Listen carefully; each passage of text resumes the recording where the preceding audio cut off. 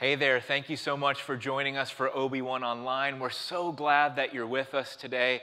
And just to start out, we've been in this series called Disorientation, and here's why. Life, as well as our human nature, tends to orient us to certain behaviors, certain patterns, certain ways of thinking. And in some ways, that's great.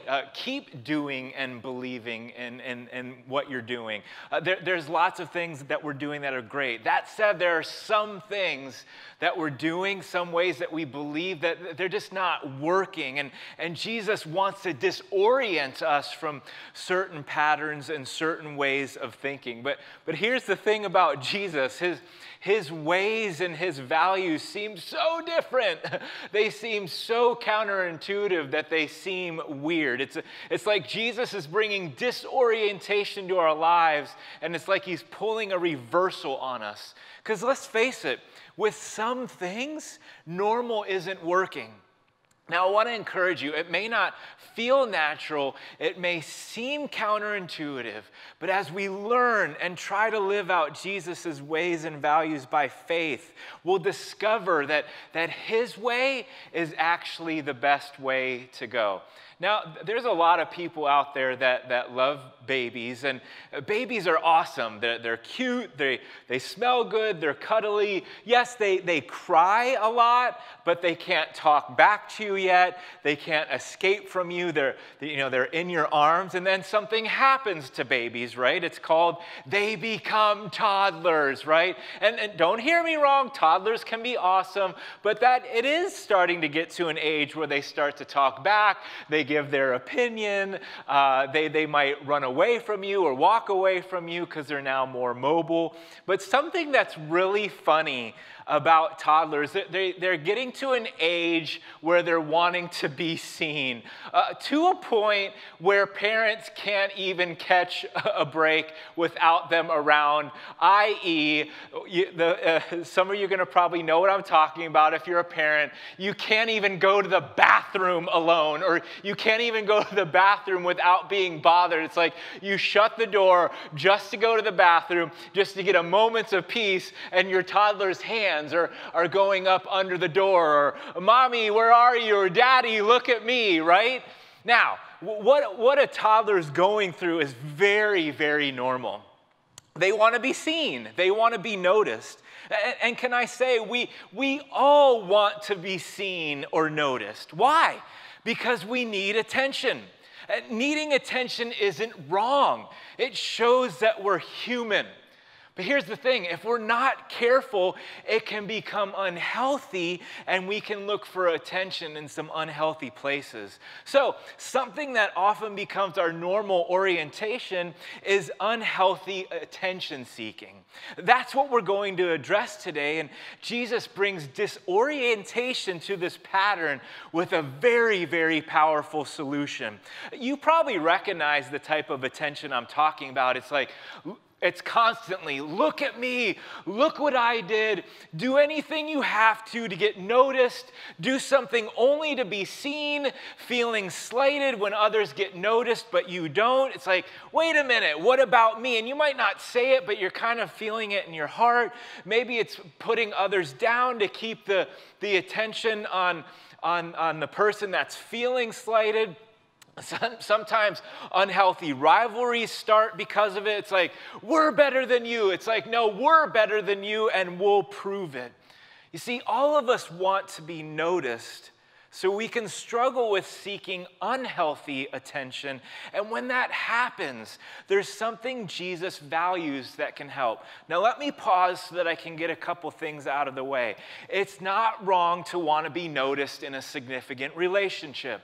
It's not wrong for a person to get honored in a public setting. And it's not wrong for someone to self-promote their book or their business.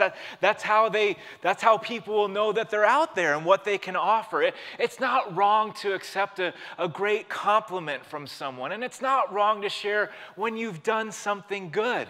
It's about doing these things only to be seen by others. It's about always thinking about the spotlight being on you instead of thinking of ways to bring attention to others. It's about craving attention so much that we don't bring attention to God.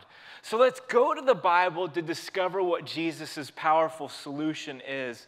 One day, Jesus was in the middle of a message he was delivering to a crowd, and he was encouraging them not to do things just to be seen by others. See, Jesus knows. Jesus knows that we want to be seen, but he doesn't want it to turn into something unhealthy, so he addresses it. And Jesus starts out with an example about giving to those in need. And he says, hey, give to others in secret. Don't announce it to everyone, and don't do it just to be seen. Then he goes on to share another example. Listen in to what he has to say. It's in Matthew 6. He says this: when you pray, go into your room, close the door, and pray to your Father who can't be seen. Your Father will reward you, listen to this part, because he sees what you do secretly. See, prayer is one of Jesus' solutions for unhealthy attention. You may wonder how. You'll see this thought about prayer on the screen. Prayer is an instant connection to God who constantly sees me. Think about it. God is always available. He sees you and he's paying attention. Jesus is teaching us to fill our attention need by going to God. See, it's more important to have God's attention and approval than the attention and approval of others. His attention doesn't waver. He loves you no matter what, and he'll reward you, which is really cool in what Jesus was talking about it. Think about it. Even when we get the recognition that we want, or even when we say that we get to the top, it typically doesn't last that long. That's why you hear of things like 15 minutes of fame. I mean, think of all the music bands out there that did so many things, tried to take so many gigs, to record themselves, push and push and push. They finally hit it big, and they only end up being like a one-hit wonder, right? Now speaking of one-hit wonder, or one-hit wonders, I should say, Business Insider shared that one of the top-selling one-hit wonder songs out there is, get this, you ready for it? Eye of the Tiger. Remember that song? Is some of you thinking of Rocky? It's like dun, dun, dun, dun. You're getting pumped right now, right? Now, do you even remember who, some of you are going to, but do you even know who sang that song? It was Survivor. Yes, baby, Survivor gave us Eye of the Tiger. Now, I have to say, I like other songs by Survivor, so this is a debatable one. But here's another one. I'm going to give you a hint. Hey, Macarena, right? Even Star Wars loves the Macarena, like, right? They're just, doing their thing there. Or how about this one? I'm gonna try to do it right now. Now watch me whip. Now watch me neigh. I know, I can't do it. You're laughing at me. I get it. I'm just having a little fun. But as you can see, even when we get to the top, it generally, the recognition, the notoriety, it doesn't often even stay there. And one-hit wonders is just one evidence and proof of that. Anyway, some of you know what it's like to connect with others with short attention spans, right? This is another, proof of that when we can get to this point of just relying so much on other people, and it gets to unhealthy. But people have an attention span like the dog from Up. It's like you're talking to them, you're baring your skull, and then it's like squirrel, It's like you're talking to them and you want some attention, you want some recognition, and they're like, squirrel. You know the people I'm talking about, but don't look at them if you're with them right now. Just pay attention to the screen. Pay attention to my voice, right? Now, I mentioned before that it's not wrong to promote yourself.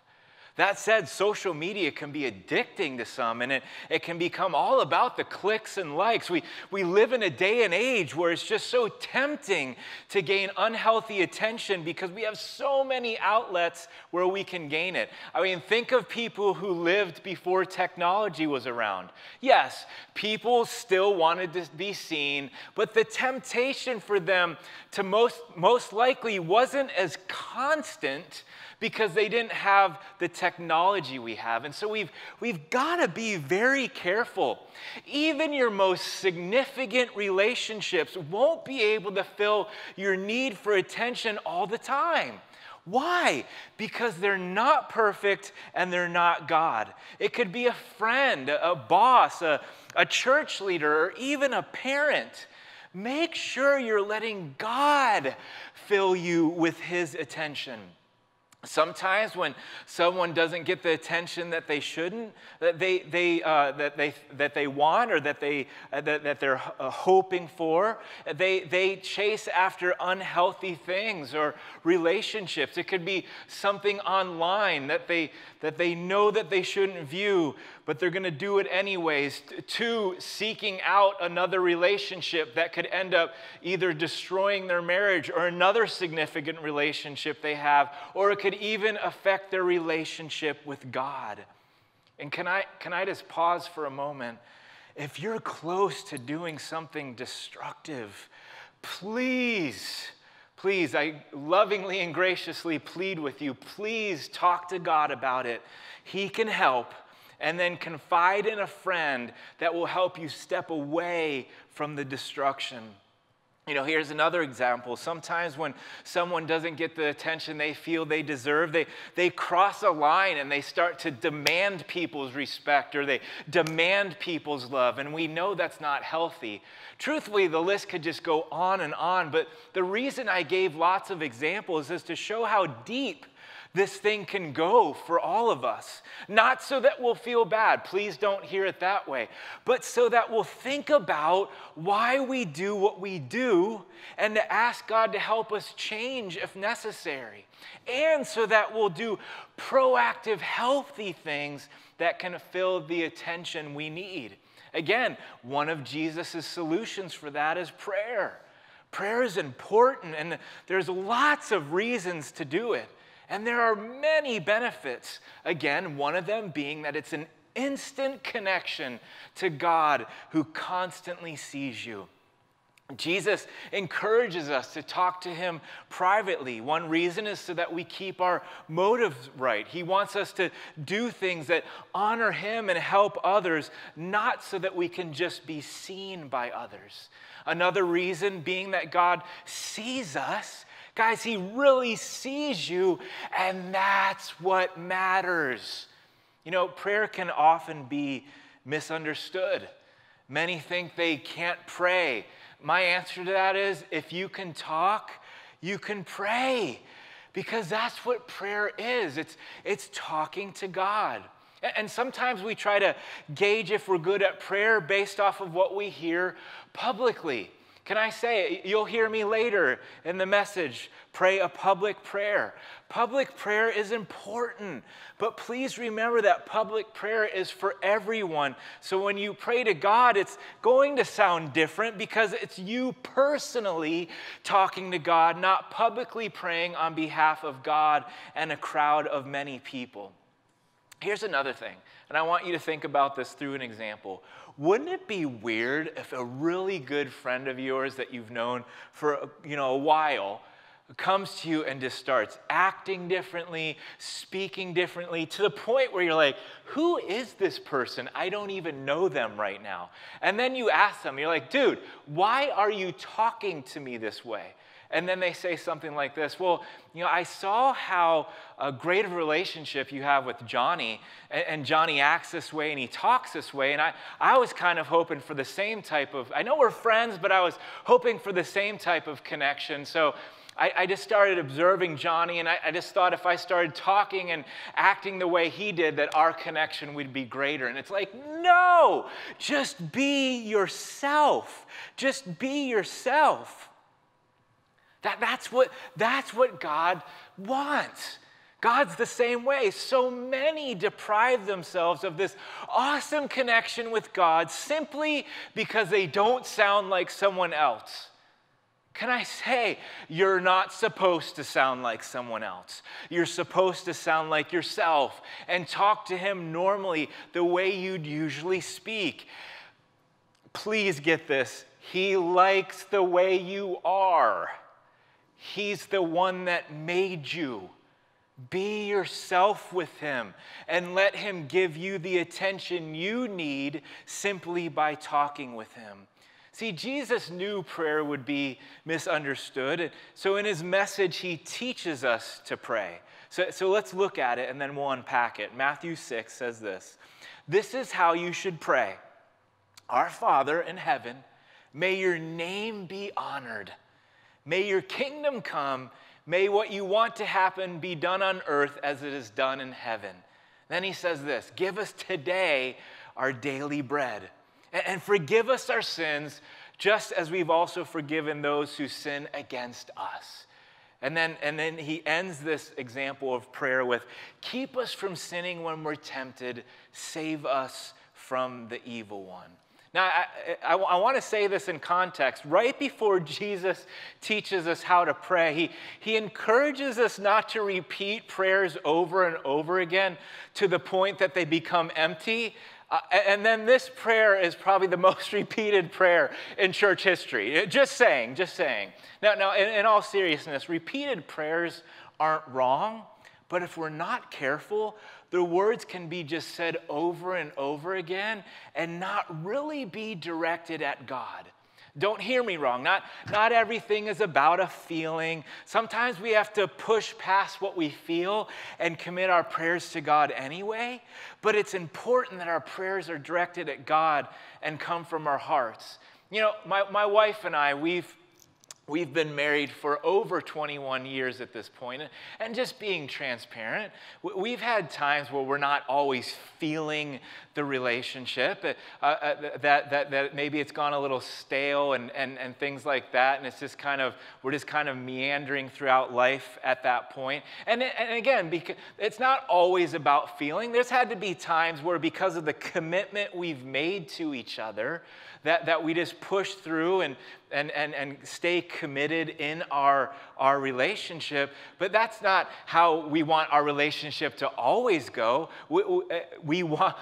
Robin and I want our hearts to be directed towards each other. That is what we desire. That is what we want, and that's when our relationship is working the best. Again, there's times where it's not that way, and we might have to commit and kind of push through that. And it can kind of be the same with God. I'm not trying to sit here pretending that 100% of the time it always has to be about feeling. It always has to be about this. No. There are times where by being committed to God, where we push through. And I'm sure that in the same way you have relationships, whether a friend or family member that I just talked about with me and my wife. And God's the same way. He wants our hearts, not just our words or actions. Jesus wasn't giving this prayer because it's needed to be repeated over and over per se. It was a model to follow on how to pray.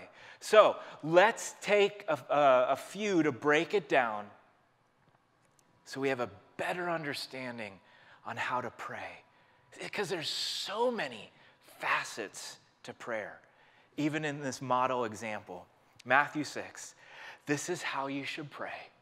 Our Father in heaven, may your name be honored. One reason that we talk to God is to bring attention to him. Jesus starts out with, God, may your name be honored. You know, prayer is an instant connection to God who constantly sees you. And we've been talking about that and building on that foundation.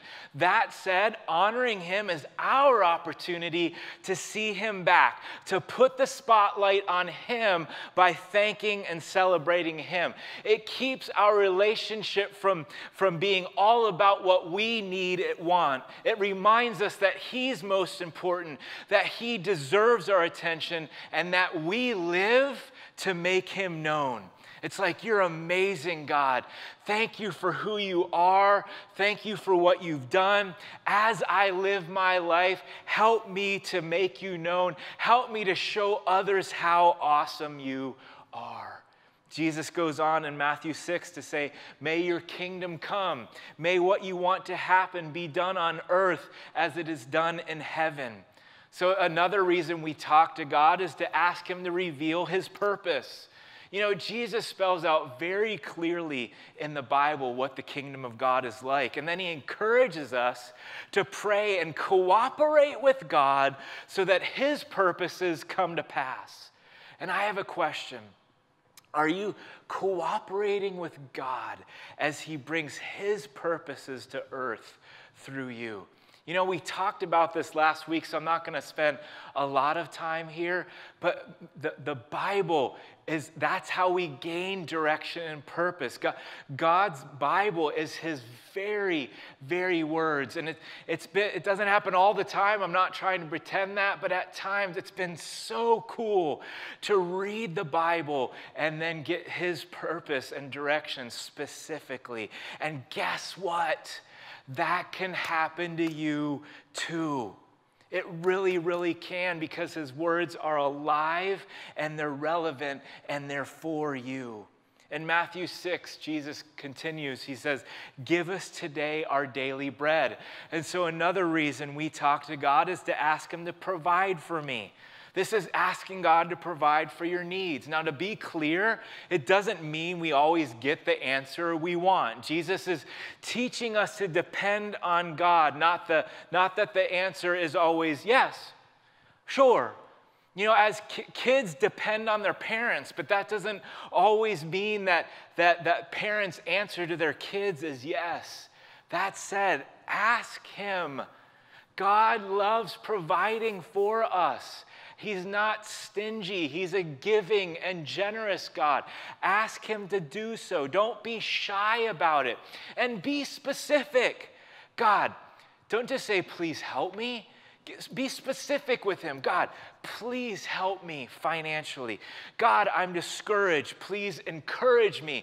God, I'm lonely. Please give me a friend. God, I'm worrying. Would you please calm me down? God, this situation is so hard for me. Give me the strength to persevere. Jesus continues with his model prayer. He says, and forgive us our sins, just as we've also forgiven those who sin against us. So another reason we talk to God is to say, I'm sorry, and to help me forgive others. See, even after you come to Jesus, it's so important to ask God to forgive us of our sins. Not because we need to fear losing that relationship, but so that the relationship can move forward. God, I'm sorry for what I've done. Help me next time. Thank you for cleaning me off. Help me to do better the next time around. It's also so important to forgive others so that the bitterness doesn't rule us. God, you've forgiven me of some horrible things. God, I've hurt you in so many ways. Help me to forgive others that have hurt me too, so that I can live free. And then Jesus closes out his prayer saying this: keep us from sinning when we are tempted. Save us from the evil one. So another reason to talk to God is to overcome temptation. Guys, let's admit it. We're all tempted. I'm tempted. You're tempted. Heck, Jesus was even tempted. It's not wrong to be tempted. That said, we just don't want to be overcome by our temptation and give in. So we ask God to give us the strength to overcome our temptations. He promises a way out. Ask him to show you the way. God, help me to overcome this. Give me your power and direction. I can't do this without you. I need your help. But can I say, if you give into the temptation, go back and ask him to forgive you so that the relationship can move forward. And then the other thing that Jesus closes out with, and that we see, it's another reason that we talk to God. He says, save us from the evil one. So we talk to God for protection. Guys, we have an enemy, and not here to scare anyone or to cause fear or to be weird, but we have an enemy that's out to destroy our lives and our souls. It's not fearing that. It's acknowledging that and being aware and asking for God's protection. God, I have an enemy that will try to trip me up. Help that not to happen. God, I have an enemy that wants to destroy me and my family. Please protect me. Please protect my family. Please protect the people that I care about. As you can see from Jesus' prayer model, there are many things that we can talk to God about. We all want to be seen and noticed. And like I've been saying, there's nothing wrong with that. It's when it's only about doing things to be seen. It's about when we're so always thinking about the spotlight on us that we can't handle when the spotlight is on others, or we're not even thinking about bringing attention to others ourselves. It's about craving attention so much that we don't bring attention to God. As we talk to God and as he fills us with his attention, maybe the chase for unhealthy attention would lessen. Maybe what others see just wouldn't matter as much. Think about how much of life can be wasted or how wearing it can be, wondering if others are watching and what are they thinking and man, am I being seen? Am I being noticed? Maybe if we were confident in the attention he gives us, hear this, it's so important, I said it earlier. Maybe it would remind us that God is who is most important, which will help us live life to make him known in our own hearts, reminding ourselves he's most important, and even showing others, hey, there's this God, and he's most important. Let's pray. God, I come before you, and I just ask that you'd be with all of my friends watching right now. First and foremost, would you help them to know there's nothing wrong with wanting to be seen or noticed. But man, we can really chase after it in some unhealthy ways at times. And Lord, would you show us, God? Would you show us if there maybe is a way that our attention seeking has become unhealthy? Would you help us to talk with you about that? Be vulnerable, be honest. Lord, would you show us? Would you help us to see that prayer really is an instant connection to you, and you do see us. You are paying attention. Would you help us to desire your attention? Would your, when we're just not getting it enough from others, would your attention be enough? You know, there could be a couple of you watching today, and you're realizing for the very first time that, wow, Jesus so much saw me. He so was thinking of me that he went to the cross for me. And you might just say something like this: Jesus, forgive me. Forgive me for what I've done. Forgive me of my sin, just like your prayer motto asked me to do. But I thank you that you saw me and you loved me anyways. Even through my sin, even through my wrong, you still loved me enough to die for me. Would you now lead my life, and would you consistently help me in this life to find the attention need that I have from you, God? And God, for all of my friends watching, again, maybe even this week, God, Would you encourage them to come to you, to talk to you, to from their heart talk to you about things, not only so that they can get their attention need from you, but so that their attention can turn to you as well, because God, you are worth it and you deserve it. We love you, God.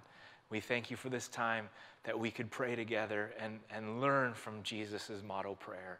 And we pray these things in your name. Amen.